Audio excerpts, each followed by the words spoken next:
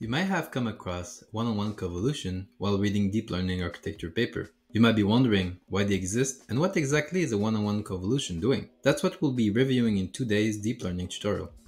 The one-on-one convolution operation can be found in various networks, like the Inception or GoogleNet family of networks that started out with the paper going deeper with convolutions. In that network, one-on-one convolution were present inside the Inception modules, before and after layers of various kernel size. These one-on-one convolution were used in the subsequent Inception version 2 and 3 in the paper Rethinking the Inception Architecture for Computer Vision. Once again, before and after various other operations.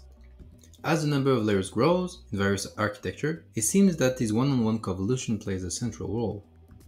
Like in the original ResNet architecture from the paper Deep Residual Learning for Image Recognition. In that architecture, two types of residual blocks were used. A basic block as shown on the left, and a bottleneck block as shown on the right. The bottleneck block have two one-by-one convolution that were always used as soon as the network was larger than 50 layers. We'll use that bottleneck block at the end to summarize how one-on-one convolution are being used. Finally, these type of one-on-one convolution appeared even in a smaller network with a different name, cross-channel parametric pooling. This uses was in the network paper which featured a mini network in between convolution operation. This paper was the inspiration for many of the architectures in the later years, like Inception, and the terminology cross-channel parametric pooling is pretty important to keep in mind for understanding what one-on-one convolutions are. Talking about convolution. A convolution operation is a straightforward mathematical operation. Given a learnable filter, called kernel, of a specific size, the convolution moves its kernel across the input. During this motion, it calculates the dot product with its weighted filters to create the output, all the while introducing a nonlinearity after the dot product operations, which in most instances is a ReLU-based nonlinearity. Many of these convolution layers can then be stacked with different kernel size and strides. For instance, here we have the layers of the first Inception neural network called GoogleNet or Inception v1. As a side note, I've made a full breakdown of the architecture, you can check it out here. As you can see, on the first two dimensions of every layer, an important design pattern of a convolutional network is emerging. As the inputs move down the network, their width and height decrease, culminating in the last layer where the width and height of the inputs are unit vectors. However, as you see in the last dimension, which is the number of filters, the dimension goes up as the layers get deeper. This creates a high dimensionality problem that makes these networks fairly difficult to train. To solve this dimensionality problem, one solution will be to not increase the number of filters or simply drop them. However, that will defeat the whole purpose of having a network with high capacity, since its goal is to have a powerful representation of learnable features. In the early layers, the features are simple and resemble the type of features seen in the early layers of an organic visual cortex, namely edge detection and other building block features. In the later layers, however, the network makes a combination of previous features to respond to a very specific type of stimuli. For instance, like in area IT of the primate brain, you can get layers that react to specific type of faces. Therefore, the number of filters that has to go up in order to combine lower level features together to make more complex ones. Another way to reduce the dimensionality would be to use a convolution operation with a stride of more than one, so as to reduce the output size. This is usually used in the first convolution layers close to the input and reduce the width and height of the output. And when the layer is a bit deeper in position, it's better to do a pooling operation as it introduces shift and variance capability in the network, meaning that even if the inputs move slightly, it won't affect the activation of that layer.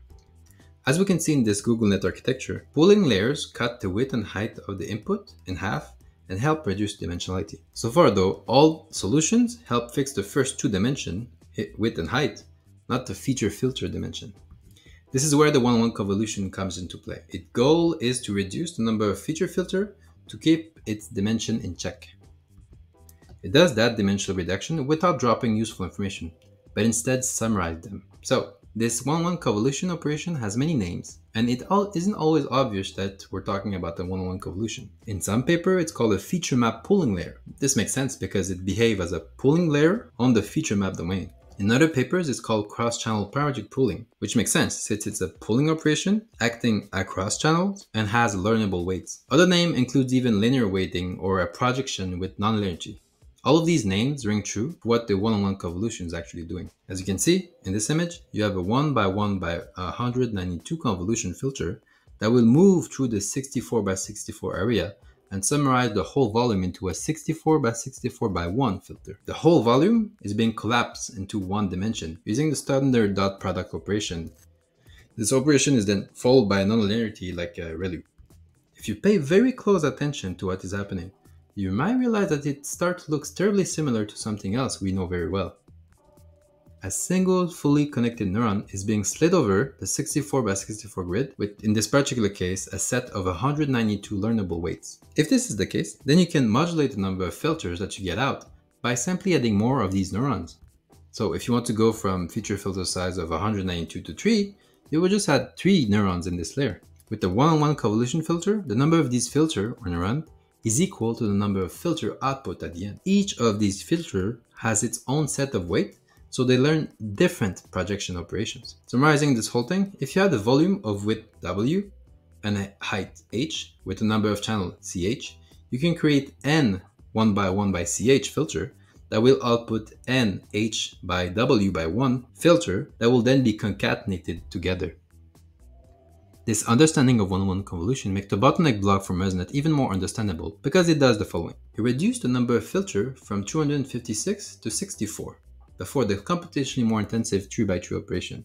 It then does the 3x3 convolution operation. And then it used the 256 1x1 projection filters to augment back the number of filters to do the residual addition at the end because the number of filters need to match. Pooling and one-on-one convolution therefore differ in many areas and are both complementary in 3 main ways. The pooling reduces the width and height, but keep the same number of filters, while one-on-one convolution reduces the number of filters, but keep the width and height constant. A pooling operation has low computation because it's constant. Comparatively, a one-on-one convolution has a higher computation than a pooling layer because it has learnable weight that need to be trained. The pooling operation isn't learnable. You need to put your bias of the architecture design to set its main parameters, while the one-on-one convolution is learnable by gradient descent as it has its own set of weight. So to summarize, one-on-one convolution is a very useful layer to know in order to modulate the dimensionality of the feature filter dimension with the added benefit of adding a nonlinearity. I hope this was useful. Don't hesitate to let me know in the comment if you have any question, and have a great week everyone.